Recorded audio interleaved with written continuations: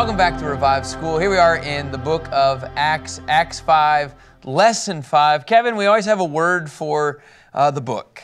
What's the one word that points to the Messiah or references the Messiah in the book of Acts? Authority. Authority. As the authority, you're saying, I want you to be in charge of my life. But crazy enough, how that works is he says, now that you realize I'm the authority in your life, he goes, now I want you to represent me to other people. And that's really what the book of Acts is. You're a representation of his authority as you walk this thing out every day. And it's funny to me how we can categorize things. Like, I want him to be the authority of my life on Sunday mornings. I want him to be the authority of my life on Wednesday nights, and maybe an occasional Tuesdays. But what we're really saying is Jesus, I need you to be in charge of everything. And if he's not, you know what that's called? A hypocrite. There's no way around it. You either say he's in charge of everything or he's not, and if he's not, you're faking it. And that's really what you have, this crazy story in Acts 5 of a couple hypocrites. You know, if you talk to the lost people, oh, why don't you accept the Lord? Or, oh, why don't you embrace Jesus? You know, a lot of people just say, well, I'm not going to believe that because you guys don't live like it. The hypocrites, they pull the hypocrite card all the time. And so this hypocrite definition, Warren Wiersbe defines a hypocrite, okay? And I'm going to write that, well, yeah, I'll just write it up there because I think it's an interesting definition. Hypocrisy is you're wearing a mask and playing the actor. That makes sense? And in Acts 5, 1 through 11, that's the case. Two people, okay? Scripture says this in Acts 5, 1, but a man named Ananias with his wife Sapphira. Okay, now here's the crazy thing about Ananias and Sapphira is, you know, they're believers. Like, there's no question in this scenario. Like, they understand the environment, and so they sold a piece of property. Well, Kevin, right now, is there anything wrong with this verse? Nope. No, this is a great verse. They sold a piece of property. Now, here's what's interesting. Before we go on to the next, I want you to go to Acts 4, verse 36 and 37. You know, Tom has this whole chapter covered, so Tom's got it all. You know, I love this part, but let me just review just a little bit here, right? In Acts 4, 36, 37, Joseph, a Levite, and the Cypriot by birth, the one the apostles called Barnabas, which is translated son of encouragement. Now watch in verse 37, sold a field he owned. So Barnabas, he sells a field, right? He brought the money and he laid it at the apostles' feet. So when you come into Acts 5, verse 1, this is what you're thinking. Does that make sense? This is what you're thinking. Okay, go to Acts 5:1 now, Kevin, if you would. So Ananias and Sapphira, what do? They sell a piece of property. And so you right away should think, oh, if we're going to be like Barnabas, what are they going to do, Kevin, with this? They're going to bring the money, distribute it among them because they were all one. That's right. And you anticipate it bringing all of this and laying it at the apostles' feet. That's just the mentality. We're one, just what you said. Absolutely. Now, if you go to verse 2, however, there's a however. He kept back part of the proceeds with his wife's knowledge. So that means Ananias and Sapphira both knew they pocketed some change. And they brought a portion of it and they laid it at the apostles' feet. So some of this looks actually pretty good, but the problem is that there's just a portion of this. Scripture continues on in verse 3. Then Peter said, Ananias, why has Satan... How does he know? I mean, how does Peter know? Ananias, why has Satan filled your heart to lie to the Holy Spirit? I want to check your pockets, please. I mean, that's really what he's saying here. Why has Satan filled your heart to lie to the Holy Spirit and keep back part of the proceeds from the field? Wasn't it yours? Wasn't it yours while you possessed it? And after it was sold, wasn't it at your disposal? Why is it that you planned this thing in your heart? You have not lied to men, but to God. Whoa, I mean, he's pretty drastic here. Verse 5, when he heard these words, Ananias dropped dead. Yeah, and a great fear came on all who heard. Okay, it's kind of like, where do you start, right? One is, how did Peter know? One, I'm just going to tell you, I think he's walking in the authority. He's being sensitive to the Holy Spirit of these gifts that the Spirit of God has given him. He has the gift of discernment. He understands the environment, and he calls out Ananias. And because of that, they're fellow believers, he honestly can speak into them. And Ananias thought he could actually fake giving up certain things. And let's just call it out. Hypocrisy is so that you could set the stage so that you could look good. Ananias just wanted to look good in this environment. Now look what it says though. Why has Satan filled your heart? Man, Kevin, that's pretty drastic if all of a sudden you said to Clayton, hey, Clayton, what's the deal? Why has Satan filled your heart? Like, whoa. Clayton's like, dude, I'm a believer. What are you talking about? But I mean, this is how direct Peter speaks with authority. We've been talking about this authority deal, right? That's the big thing for me. And like, remember just a couple chapters ago, Peter, what does he say to the lame man? He says, get up and walk. He speaks with authority. Now in verse 3, he's radically speaking with authority again. And he doesn't want this baggage in the church, and so he calls it out. And he says, why has Satan filled your heart? Now you can say, well, how is that even possible? Okay, I want to kind of walk through a little bit here. God's children, okay, and I think this is pretty accurate. Nelson says this makes it clean for me. God's children who have been freed from the tyranny of Satan have the ability to choose when and who they will allow to control them. Would you agree, Kevin? Yeah. Even though as a child of God, you can wake up today and you could say, I would like to follow Satan. Could you do that? It's part of our choice. God gives us choices. I don't know. Some people might disagree with this, but like I know I'm a child of God, but literally the door is right here and Satan is crouching outside of it. I could give into that temptation. I could give into those things. I don't know. Clayton, would you agree? Do you agree that you could at one point actually turn against God and go to the enemy, even though you're a child of God? Definitely. I feel like we all do that at some point. You said that kind of a little too excited. Yeah. Like, yes. We're not proposing that, just for the record. I mean, it's true, though. We all have a decision. We all have a choice. When we choose to sin, as Nelson says, we open the door to Satan.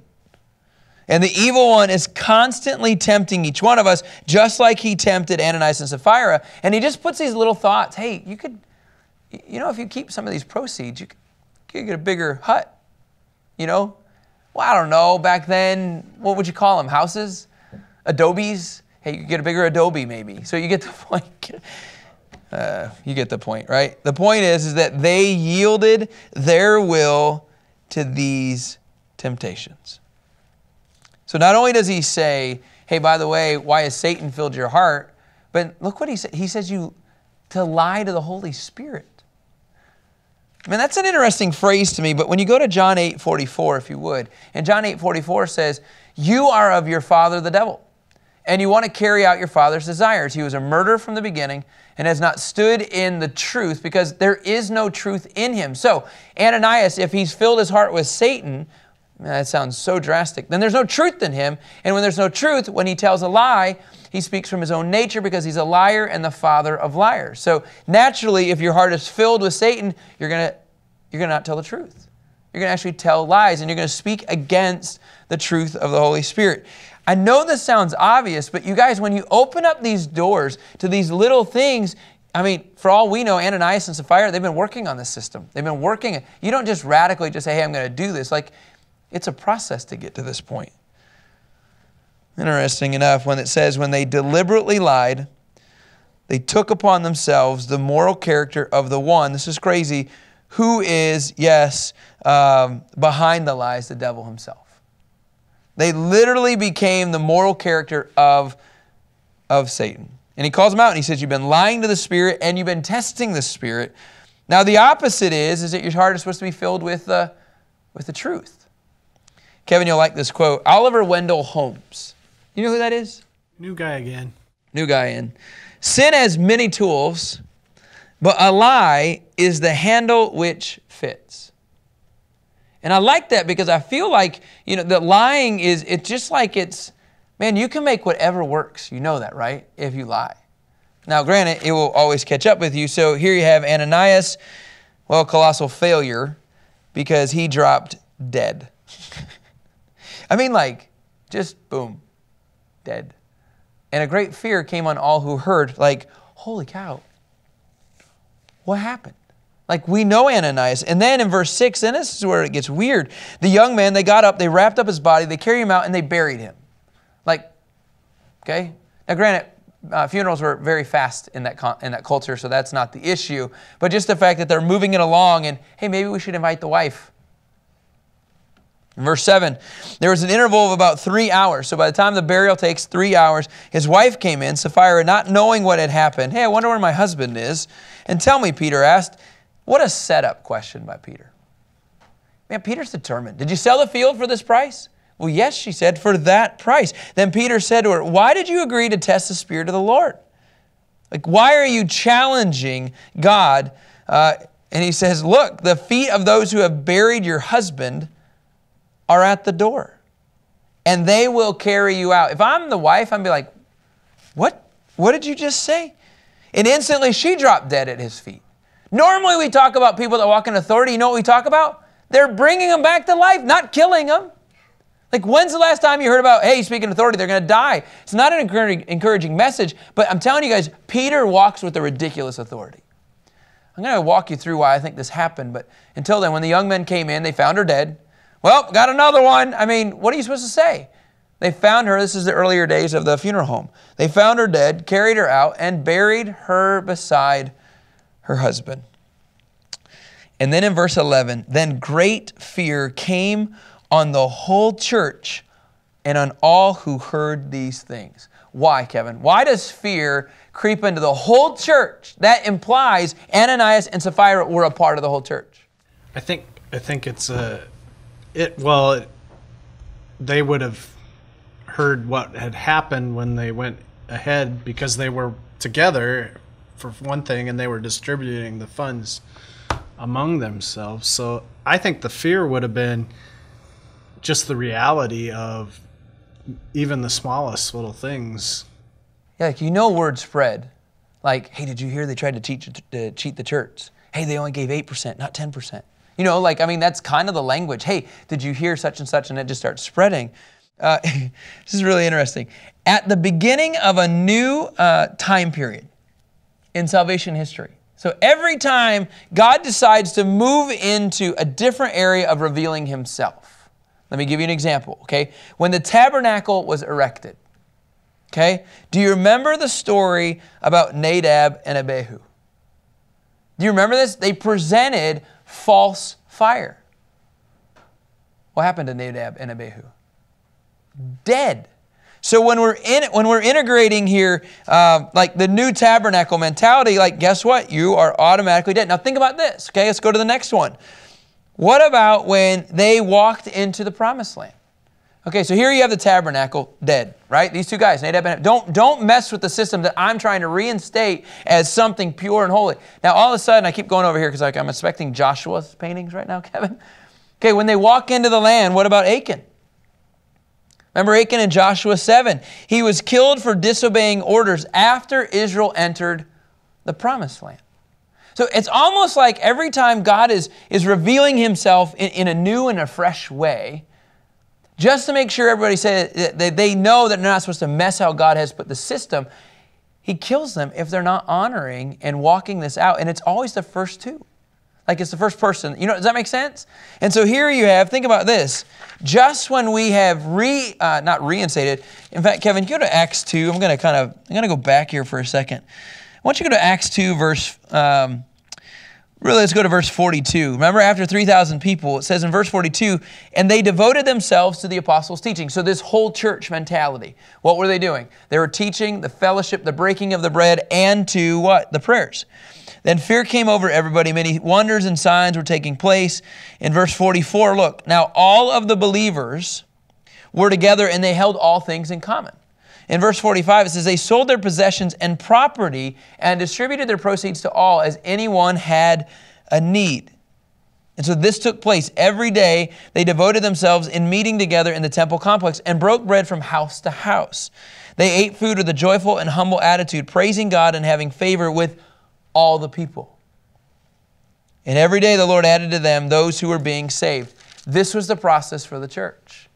You literally sold and gave everything to make sure everybody else's needs are being met. When Ananias and Sapphira decide to cheat the original system for the church, God says, no, I'm going to show you, don't mess with this system.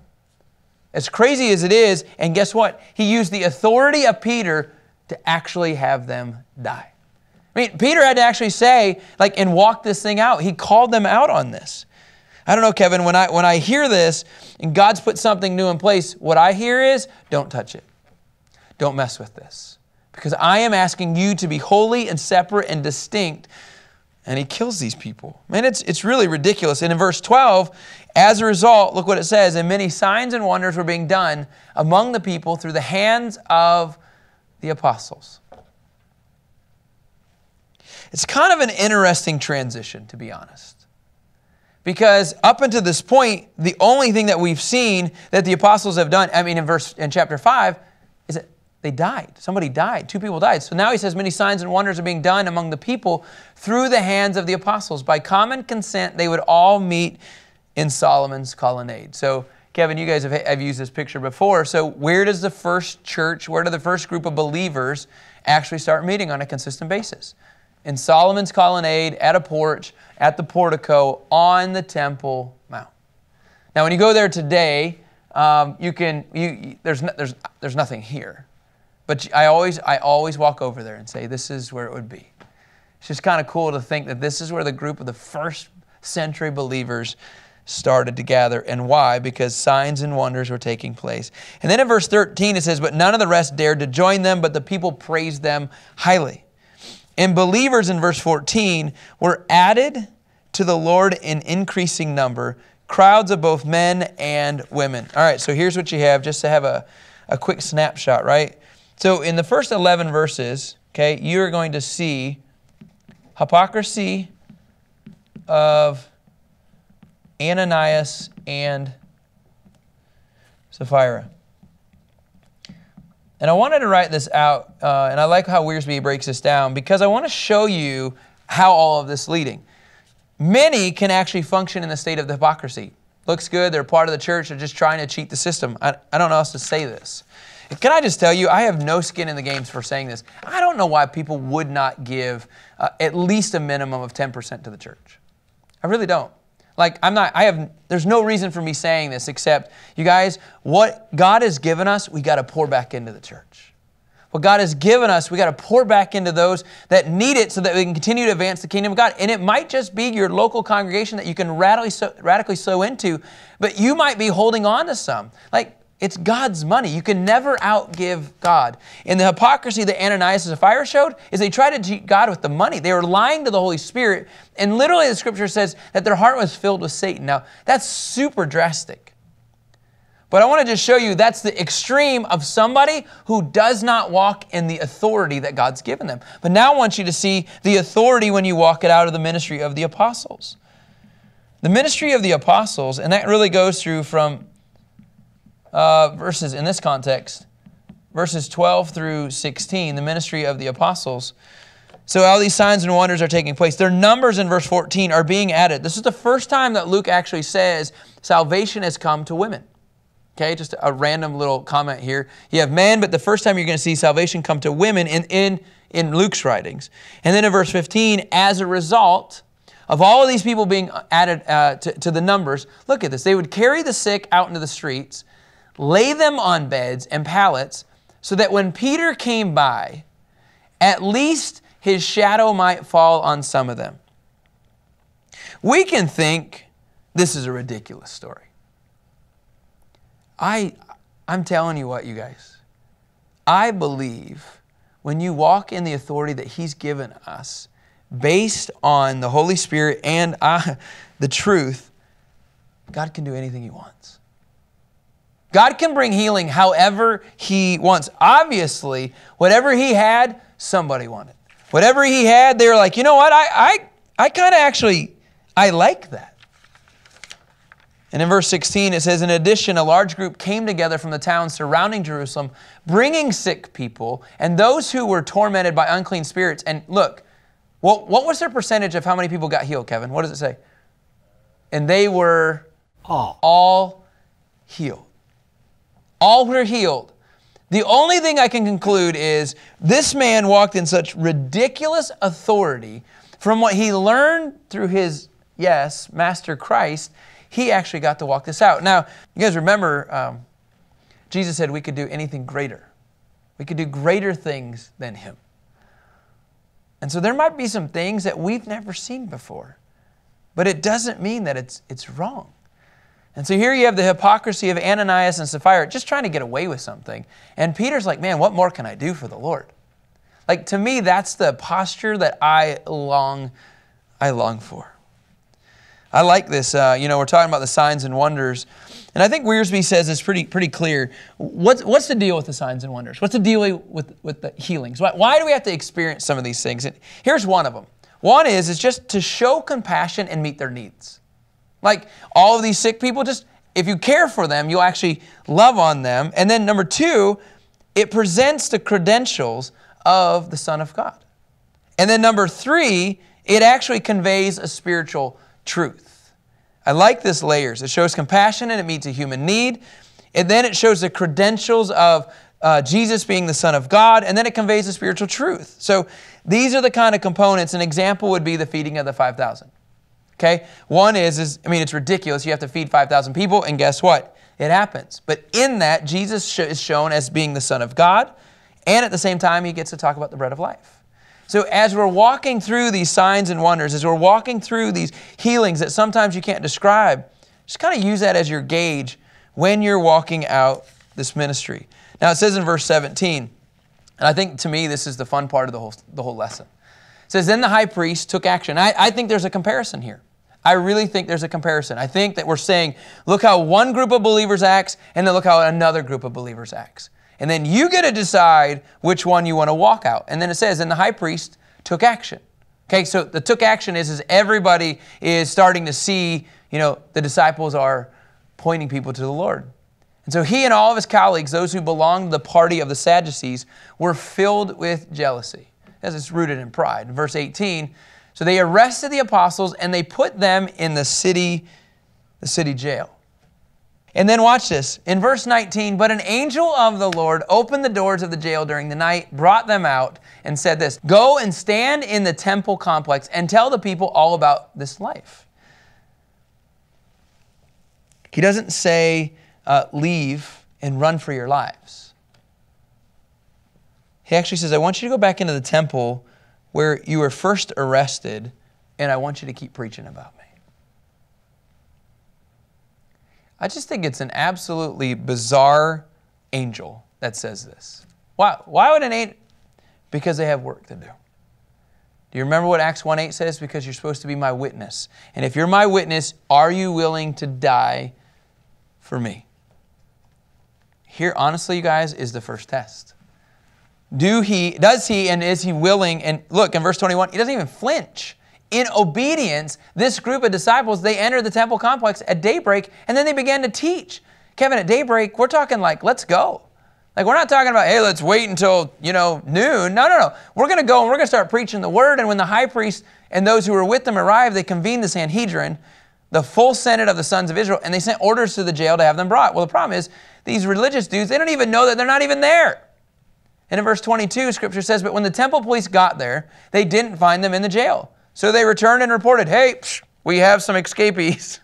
And in verse 23, we found the jail securely locked, guards standing out there in front of the doors, but when we opened them, nobody's inside. I think they're confused. In verse 24, it just says, as the captain of the temple police and the chief priests heard these things, they were baffled. Hey, where did they go as to what could come of this? How could this happen? And then in verse 25, look, the men you put in the jail, they're not here. They're teaching the people. And in verse 26, it says, the commander went with the temple police.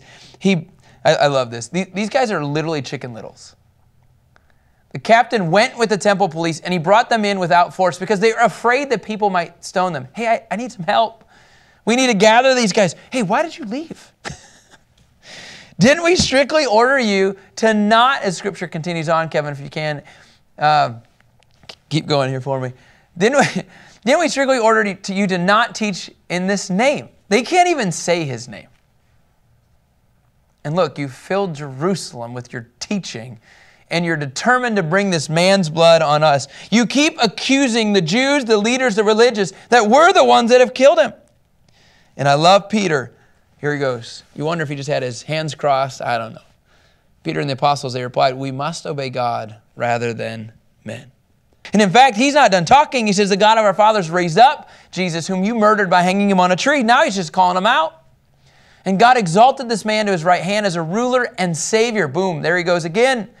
To grant repentance to Israel and forgiveness of sins. We are witnesses of these things, and so is the Holy Spirit whom God has given to those who obey Him. And when they heard this, what happens is this. When you speak, can I just say this? I understand the component of gentleness. I understand the component of truth. But there's something about men and women of God when they speak with authority.